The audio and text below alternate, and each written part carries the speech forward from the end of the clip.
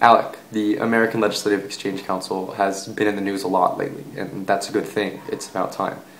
Unfortunately, though, a lot of the articles on ALEC are not properly conveying what the organization really is. So what is ALEC? Check it out.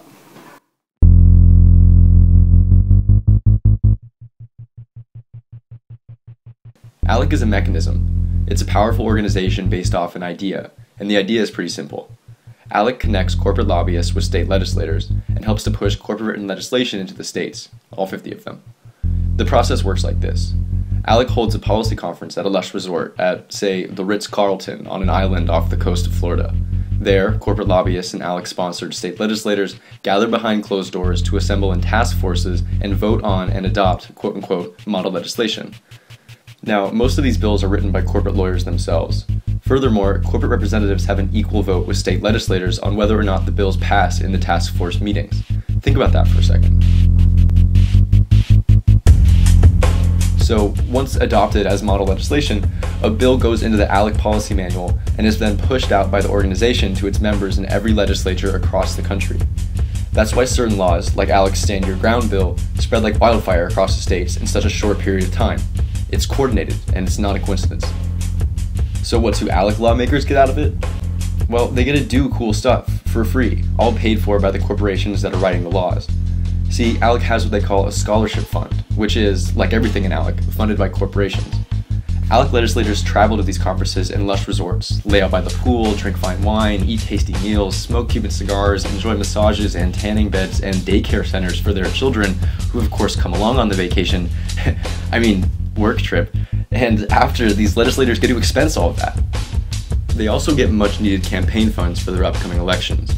That part of the process isn't as institutionalized as a scholarship fund, but it's definitely there and very real.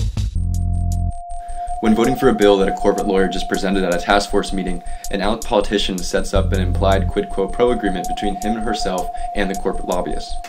I vote for your bill, and you use your employee PAC fund to put money in my campaign coffers. Or at least that's how it used to work before the Supreme Court's Citizens United decision. Now corporations can dig right into their treasuries to support a candidate with IE funding. And what do corporations get from ALEC? Well, that one's pretty obvious. They get legislation that they wrote that will benefit their bottom lines signed into law. Of course, what's disregarded in this process is whether or not the American people benefit from legislation, and let me be clear, they don't. So let's say your corporation is CCA, the largest private prison company in the country, and you see the best way of filling beds in your prisons and thus increasing your profits is by incarcerating migrant workers. You make sure to join ALEC's Public Safety and Elections Task Force. That way, ALEC will adopt and propagate bills like Arizona's SB 1070, or support 3-strike laws. Or let's say your corporation is ExxonMobil. You make sure to have lobbyists present on the Energy, Environment, and Agriculture Task Force so you can introduce and approve legislation that will benefit your subsidiary, XTO. Legislation that creates loopholes so that you don't have to disclose what poisonous chemicals you put in the fluid you use to unlock unconventional gas plays using hydraulic fracturing. You know, the chemicals that can seep into our water supply and give people cancer, those chemicals.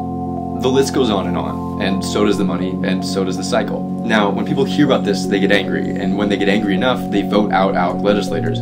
So another part of ALEC's mission is to restrict the vote. Here's what one of ALEC's founders, Paul Weyrich, has to say on the matter. Now, many of our Christians have what I call the goo-goo syndrome. Good government. They want everybody to vote. I don't want everybody to vote. Elections are not won by a majority of people. They never have been from the beginning of our country, and they are not now. As a matter of fact, our leverage in the elections quite candidly goes up as the voting populace goes down. And ALEC is making sure the voting population is going down. That's why they've been pushing voter ID laws and other undemocratic measures.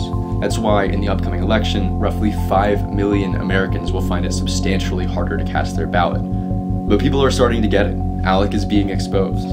As of the publishing of this video, 14 companies, including Kraft, Coca-Cola, and Kaplan, have renounced their membership from the organization, and roughly 30 lawmakers have done so as well. That momentum needs to continue, and ALEC corporations, and ALEC lawmakers must be held accountable. So next time you read an article that blatantly distorts the truth, write the editor and make a clarification. ALEC is simply not, to quote the Wall Street Journal, a group of state lawmakers. You can find out more about ALEC and how you can help fight it by clicking on the links below.